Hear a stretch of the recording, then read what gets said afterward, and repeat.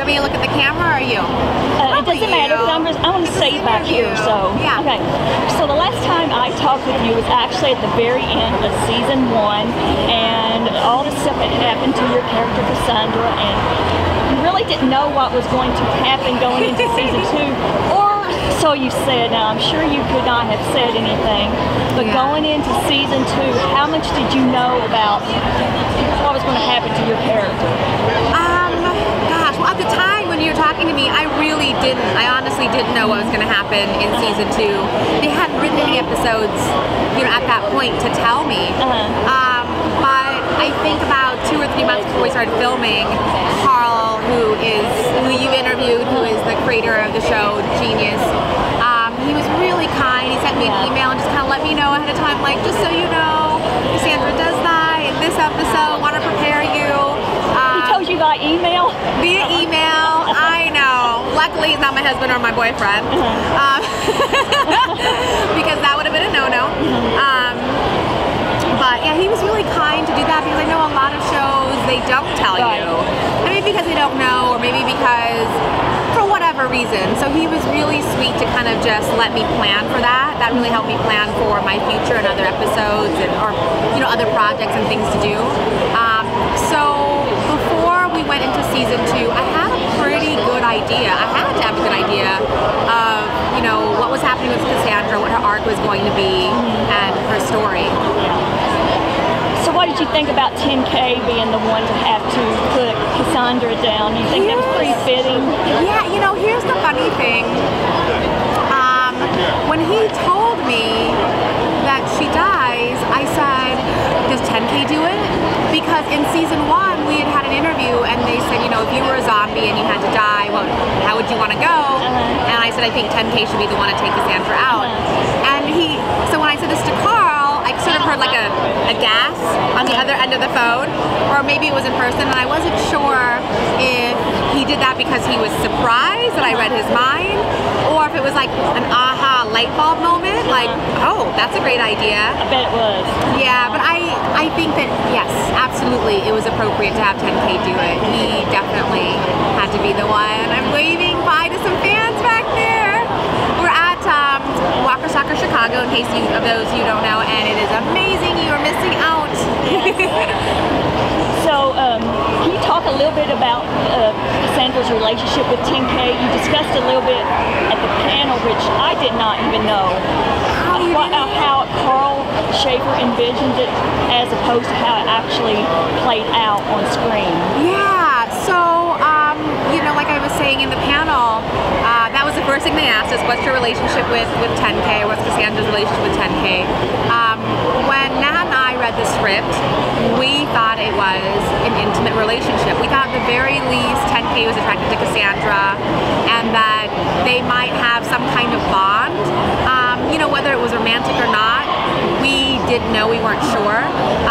But neither of us thought it was like, far-fetched to think that there was sort of some kind of attraction or a bond between the two of them. Carl did not have that vision. He thought that we were going to be like more of a brother-sister relationship. But they just kept writing things in the script where like Cassandra goes to hug 10K, or 10K says something to Cassandra, and then when we would have different directors come on set, they would say, now give this girl a jealous look, as if Cassandra is jealous of this girl on 10K. And so it was really interesting. We weren't the only ones who felt like 10K and Cassandra had an intimate bond. There were other people there too, and I'm glad, because I think it makes for a more interesting story. Not that the brother and sister thing wouldn't make sense, but yeah. The fans certainly thought that there was more, I think, if you follow it on Twitter, so yeah. I've heard. I just had someone recently ask me, are you guys dating? And there are people on Instagram saying, I think they're living together, and I'm just like, are they following us? Like, how do they know any of these things? Like, what's going on? Last season, they brought Mac back after he had been killed. Very, very good episode. Yes, I love that episode. Yes, and so they did that with his character. Yes. If they asked your character you to come back for any type of flashbacks, would you be open to that? Oh my God, I would love it. I actually said to Carl when he was doing the flashback episode, I thought it'd be really funny if we opened up on a strip club, you know, kind of thing, and it's like, and ladies and gentlemen, please welcome to the stage, Sunshine.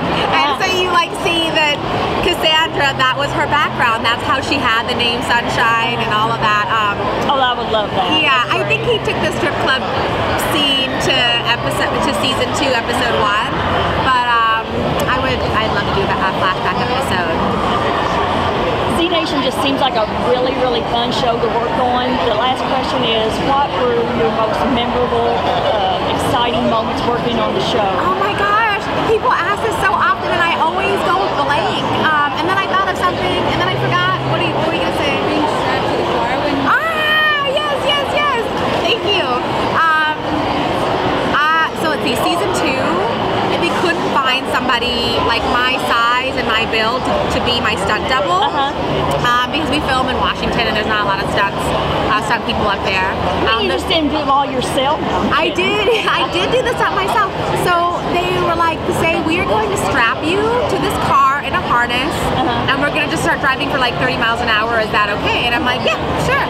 And they did, and it was so much fun. It was really, really great. Yeah, I love that. I loved season 2, episode 1, where we were all together in the strip club and we're watching the strippers, and it's just like all the look on our faces is priceless. Who picked out your wardrobes for season 2? Did you have a say in it or somebody else? I did have a say in it. You know, it was written as white fur coat and gold lame shorts. And so I was talking to our wardrobe designer, who is amazing as well, Ashley Russell. And I said, what do you decided for a top? And she's like, I don't know, I haven't really thought about that. And I'm like, gold lame top? Duh! Like, it's gotta go, we gotta go superhero on this. And then so they added that, and they added the gloves, and so I was glad to have a little bit of a I didn't know whether you'd done it or maybe Keith had any input in that. No, but I mean, if he had, I wouldn't have put it past him. It was all Carl's crazy mind. Well, thank you so much. Loved you on the show and hope to see you again. Cross Thank fingers. you. Yep, fingers crossed. Yeah, thank fingers you. Crossed.